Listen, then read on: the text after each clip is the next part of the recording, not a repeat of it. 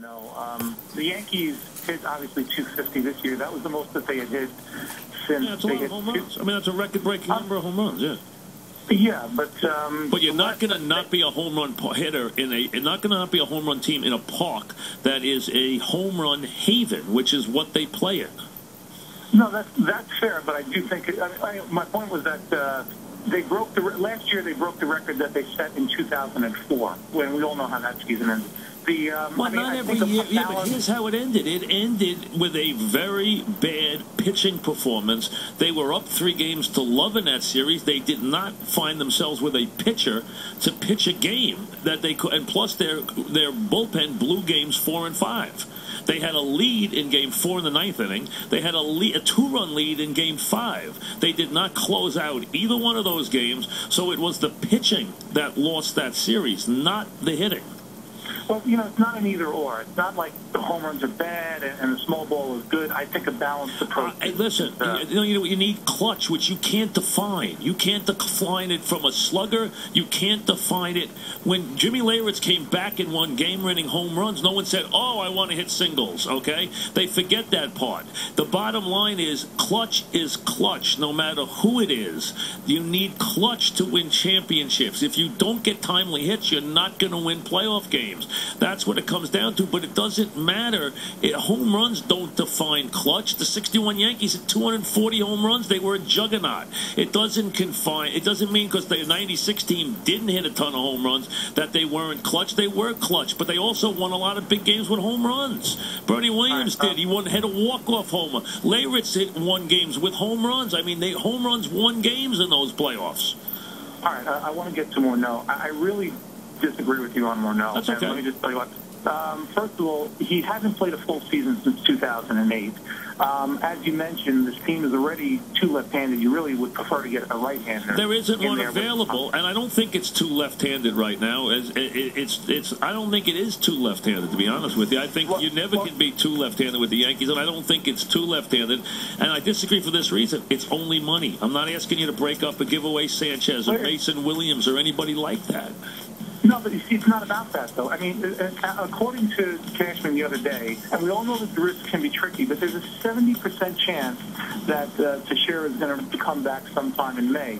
That is Cashman's. That's not Teixeira's statement. That's Cashman's statement. That's the doctor's that he was. Now, where does Morneau play if Teixeira is on the team? Are you going to go with the platoon at DH? No, that's about as bad a use of your roster as you can get. Well, wait a second. First of all, if I wind up, now you're assuming that Hafner hits, okay? Tell me right now, Steve, who's the lefty bat who pinch hits right now late in the game for one of your catches with the game on the line?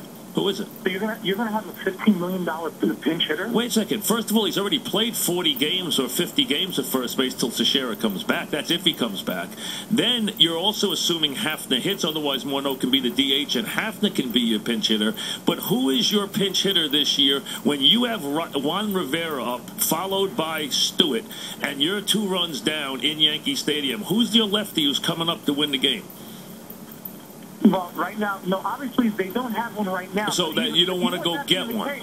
How do you keep Morneau on the roster and still have a bench that you can make defense? Why can't I? Why can't I? Why? First of all, you've assumed. Where's your defensive replacement? Wait a second. First of all, you've assumed that you now are trying to go into the season with Juan Rivera as your everyday first baseman, which the general manager gave me yesterday. You're not going to get me to defend Juan Rivera. Well, that's what he did yesterday. He gave me Juan Rivera as the everyday first baseman yesterday, okay? Now, on top of that, you're worried about the deployment of Morneau, who A, could be there all season, B, which is still a possibility, which you want to go between 30 to 40, and we don't know. Teixeira is the one who gave you the bomb of, I might have surgery. It's his wrist. Now, on top of that, okay, so we don't know that yet, and that's the good part is maybe 40 games. That's the good part. On top of that, you have to assume for there to be an overabundance of lefties that we can't live with. You have to assume that Hafner's ripping the ball, because otherwise he can replace Hafner as the left-handed DH, okay? The one difference is Morneau can play every day at the DH spot because he can hit lefties, so he doesn't have to be the part-time, and we don't really have a right-handed DH DH unless you're counting Nunez as the righty DH, who has no power and is unproven. So Morneau is a former MVP, I mean, and is worth the risk because it's only money for 1 year, no money down the line, only 1 year money, and a guy who is having a good spring and has killed Yankee Stadium, the new Yankee Stadium, absolutely killed it. All right, he's hit 7 home runs in 13 games and he's hit 450. And if all that goes right, Morneau at that point could be, that's if Hafner's killing it, okay? Morneau, if Teixeira comes back, which is an if Hafner hits, which is an if, then Morneau is your pinch hitter for the second half of the season, which, you know, could turn around if that's the case. He can spell Teixeira, he can spell Hafner, and he can still be a pinch hitter off the bench. Absolutely. And then what? And now, again, you're using 2 roster spots basically as DHs. That's it. Steve, you don't know. Steve, you don't have a lefty right now. Who is your lefty pinch hitter? Mike, somebody gets hurt in the middle of the game. Who's on your bench? Jeter twists his ankle again. Who's going in? Nix. All right. And then you have, and who's in the outfield? Your 5th outfield is probably going to be Mesa. Or Juan Rivera if he's playing all over the place. So you're going with I guess 10 or 11 pitchers then?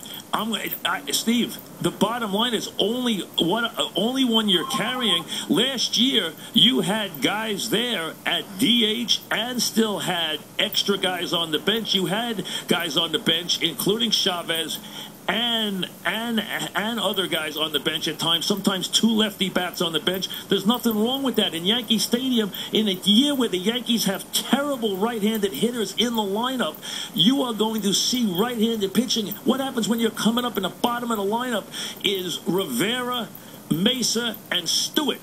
You wouldn't like to have some lefties to come out and be able to win the game with a home run? And this is if Teixeira comes back, and if Hafner hits. Neither one are given. Then Morneau is in excess. At that point, he's in excess. That's if the 2 happen. Otherwise, he's not in excess, and he can DH every day. And he can play first every day. He doesn't need to be out of the lineup. He's not a lefty, a guy who can't play every day. He's an everyday player. He's a former MVP. He's an everyday player. And he has no contract for next year. It's just a money straight deal at a time when the Yankees need power. They don't have it. They need a first baseman who can play. You cannot tell me you want to go into the season with Juan Rivera playing first base every day. That's what he gave me yesterday. Juan Rivera playing first base.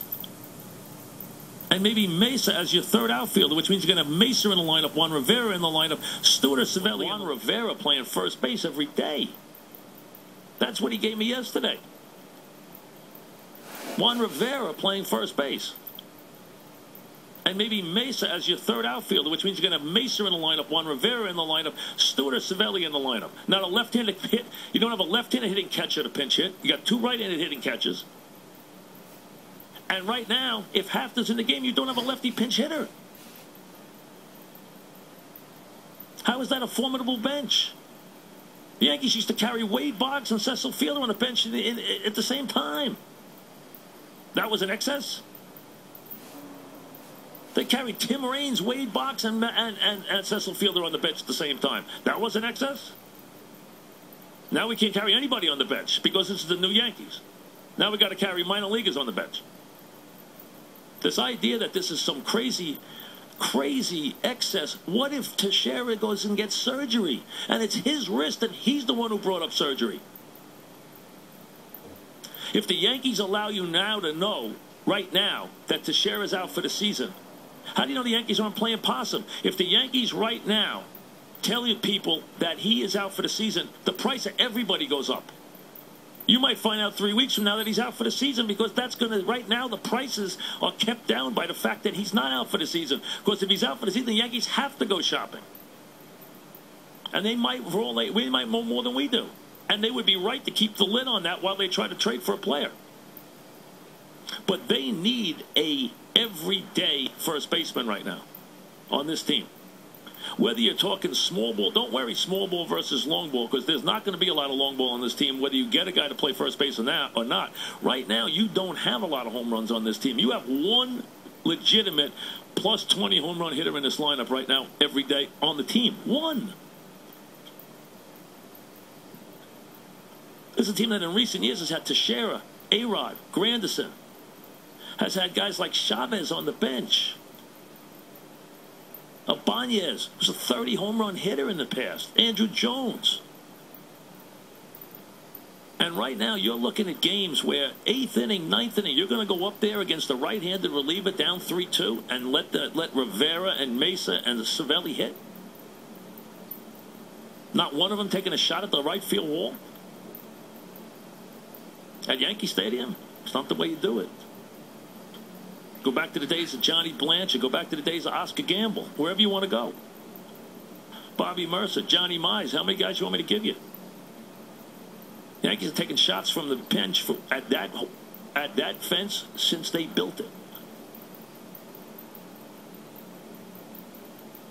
A manager on the Yankees has got to have a left-handed home run hitter sitting there that they can bring in and try to win the game with one swing. That's how the Yankees have been built since that right field wall was built for Ruth. And to go into the year without one is crazy. 4 o'clock.